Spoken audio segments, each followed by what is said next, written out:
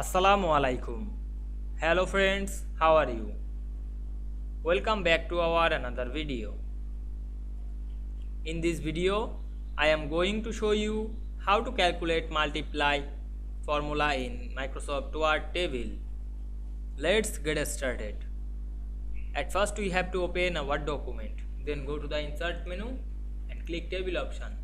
Then create a table. Now we want to calculate multiply formula in this table. Write numbers.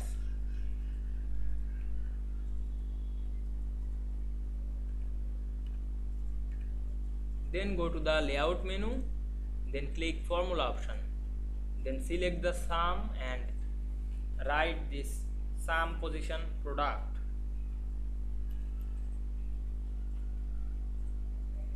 Then click OK. Now we can see here we calculate multiply formula in this word table very easily. I hope you enjoyed the video. Please like, comment, share and subscribe my channel. Thanks for watching.